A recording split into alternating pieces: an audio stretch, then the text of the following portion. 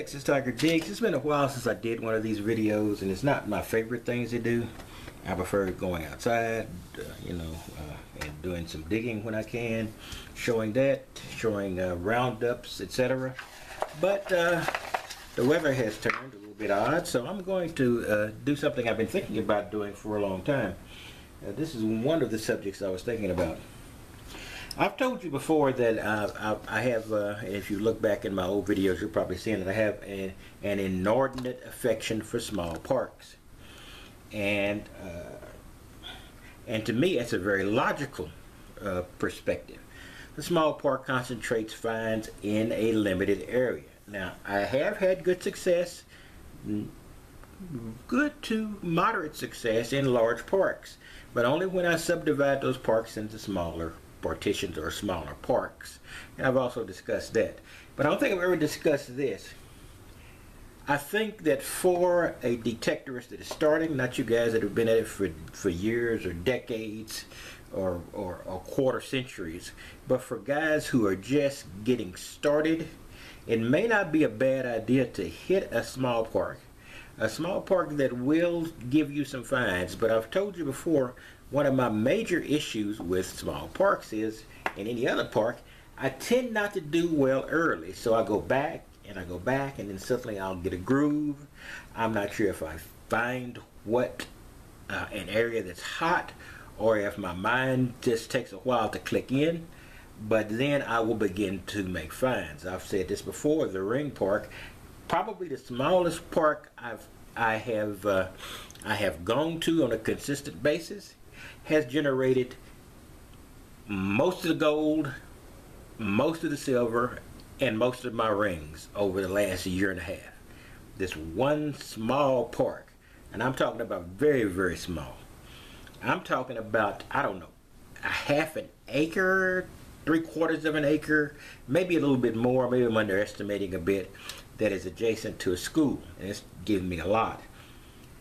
And I still go back to that park. Now, I have no doubt that I have diminished that park's finds, but I went out to that park again, found another ring. It wasn't a great ring, but it was a ring I hadn't found before, so that shows that that park is still not exhausted. And we all know that potentially there's no way to exhaust finds in a park or in any other. In a park, in a field, etc., you will not exhaust finds. You will miss something, and even a host of people, one single detectorist can come behind them and find something that they all missed.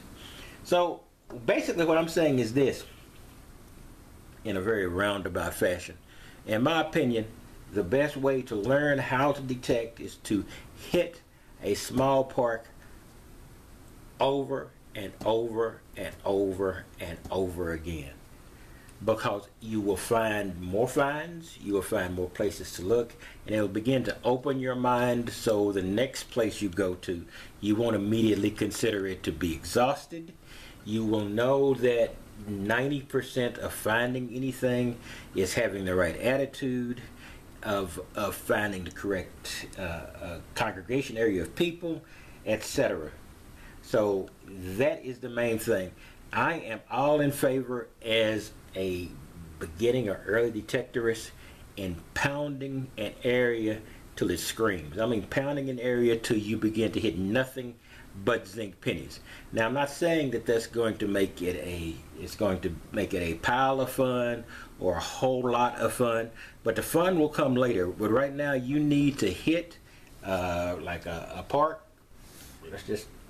I'll draw a rectangle here with this pin that is about to die, and I probably picked the only pin in the place that's about to die here. Anyway, but let's say we got a rectangle here, and this is a park. I tend, and I think most people tend, to go into the heart of the park first, and then sort of work our way out to the periphery and into the corners, etc. And we tend to get into a mindset. We'll begin to think that there's going to be something here and not there. The only way to break that mindset is to pound the park to the degree where you know that there's nothing probably where you're looking now because you've beaten it senseless. Then you will begin to think about different ways to go and different places to look, and you will make finds, and you will free your mind up to be ready next time you walk into an area not to ignore that area in the corner of that building or that area around the small trees in favor of the big trees. You're going to hit them both, but you're going to learn that this weird corner here where nobody has been. You go there, you might hit a ring, you might hit a dollar coin, you might hit ring, gold, silver. You don't know. But until you go there, you don't know. And I'm not saying that that's a policy you should follow in hitting these unlikely areas initially, but as you go to a park and you begin to diminish the high conductive signals, then you will begin to look at the mid-range signals. Then you will begin to see the gold appear. And that's what happened with the ring park. I began to diminish the high conductive signals, and I began to look more at the mid-range, and then I began to hit gold. It's been a while since I've seen gold, so that's no guarantee. But that is basically what I'm saying. Hit a park, find a small park, and hit it to exhaustion, and then hit it again and again, and then move on to your next park. Now, I don't do this to the point where it's stupid. I will beat a park, hit a park, and hit a park, and then I will move to another park, but I don't forget that park. So let's just say I have not as much time, or I think I'll just stop by here. I'm gonna swing the car for a while. I'll still hit that old park. I have yet to give up on a park. I'm close on a couple of them, but I've yet to give up on any park of any size, because I'll go out and I'll swing, and then I'll hit something I've never seen before. I'll use a different detector, or if you only have one detector, different setting on your detector. If it does allow multiple sets, a different coil or something, and all of a sudden new finds will open up.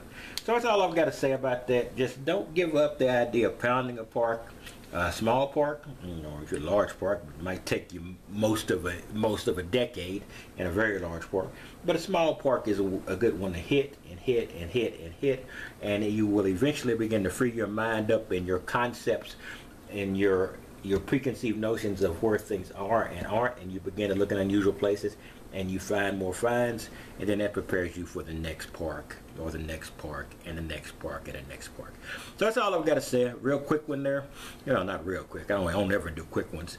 But I just want to cover that little bit since it's raining and it doesn't look like it's going to stop for a while. I thought I would get this video up because I've been thinking about it for a while. And then as soon as possible, I'll get back out there hunting and trying to dig up and video finds. You guys have a wonderful day.